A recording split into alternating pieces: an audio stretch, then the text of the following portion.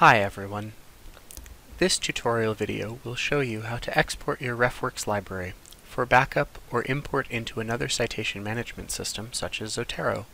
In the next 90 seconds, you'll learn how to select either specific references or your entire library for export. Let's get started. I've signed into my RefWorks account. Next, I want to select the references I will export. To select specific references, click on the empty checkbox to the left of the reference you'd like to select.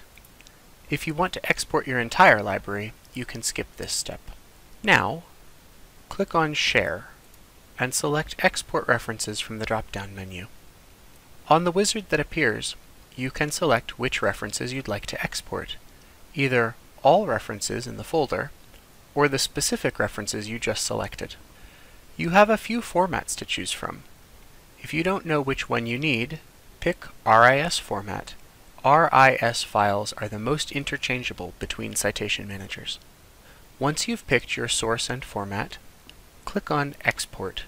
The system will process for a moment and will download a file titled export.ris into a folder you select or your computer's default downloads folder. From there, you can archive the file or import your references into the citation manager of your choice.